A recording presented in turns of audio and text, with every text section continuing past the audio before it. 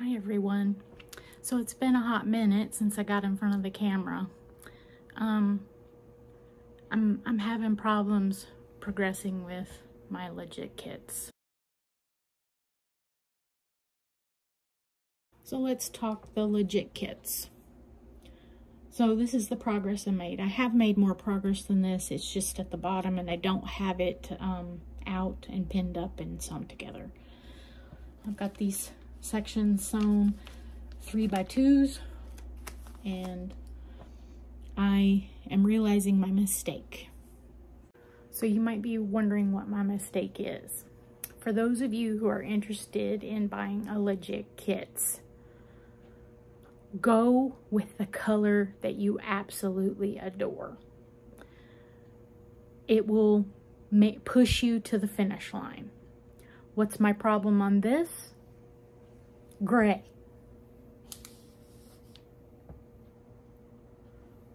I dislike the color gray, and the whole background is this, and if I would have been smart, I would have just made this a whole lot easier and made the whole background black or turquoise or something besides gray. So in the beginning, when I was doing these blocks up at the top, they weren't that bad because the pieces were big and it relatively sewed quickly. And then I got to the middle and I was like, yes, color, my favorite color, turquoise, yes. But it, as you can see, it's in there pretty sparse. So I'm sewing the bottom now, and the bottom is very sparse of color. And it's really, really hard to continue on this. Did I take out the UFO insurance? No. I've had this and have been working on it since mid-January, and I'm disappointed in myself for not being further along. This is really stymieing my channel because I can't do this block, this quilt with something else unless it's very small. And I've been struggling to do my quilt-along blocks. I've been struggling to do anything because my focus needs to be on this and I can't focus on it. So my focus is all over the place. So if you're gonna get a legit kit, get one that absolutely screams your favorite color and you will have no problem finishing it. You will be excited for each piece that you sew. I am not there anymore. And I am disappointed in myself, and I am very pleased with how it's coming together, and I am very in awe of how this system is set up, but I just am not having it. I'm gonna push through. I'm not gonna let this be a UFO. I'm going to continue on. If I have to just do one block a weekend. And some of these, like this one, I don't know how many colors is in that, but that took me a whole weekend, which that's another thing. The center of this is left, and the center is very, very time consuming. I'm not going to say I'm getting bored with it, but I don't have the right setup for using a quilt kit like this of this magnitude. It is really wearing on me. I have a system set up, it works, but it's not that great. And can it be improved upon? It can if I spend money, but I don't want to spend money on a quilt kit that I may or may not finish. I've already spent my money on the quilt kit, so I'm working it out of the cardboard box it came in, and then one of the bins that I have all the fabrics in, and then I'm still working out of the bin that I have all my papers in. And I also am doing this, hang on. So I am also using a clothes dryer, and it is working, but I don't know. It's, as you can see, the pieces, because you cut them and they're wonky edged like this. That is a wonky edge. Because you cut them as a wonky edge, you cannot really fold the fabric up anymore. And if you fold it up, then you got to re-iron it.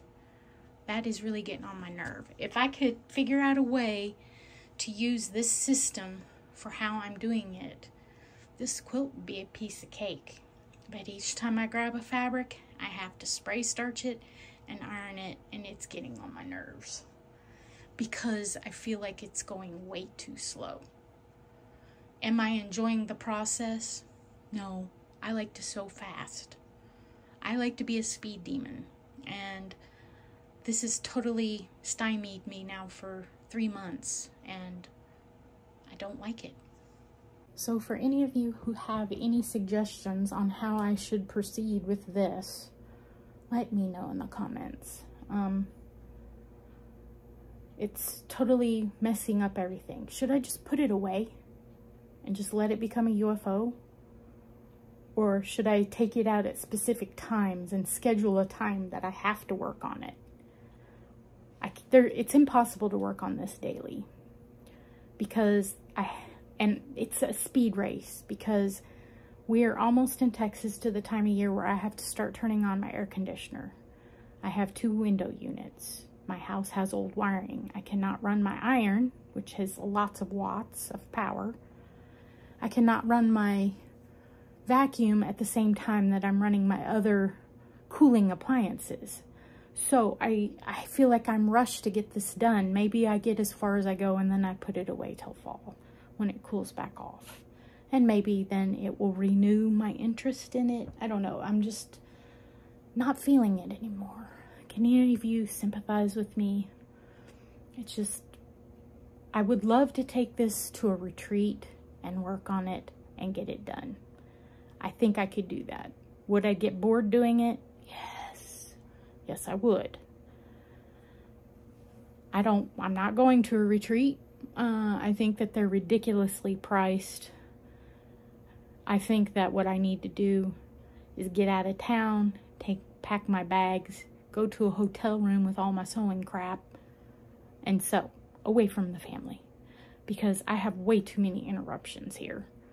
I have one child who just loves to just come up and, "What's for supper? I'm hungry."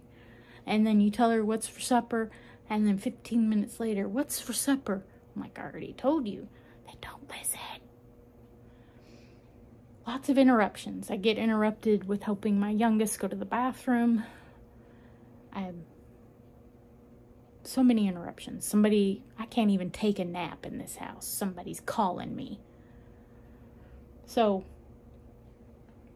what should I do? Should I continue? Should I just call it a wash, put it away for now, and then work on it later? I already have one FPP that is bright, cheerful, and colorful that I have abandoned. And I think it's because it's slow.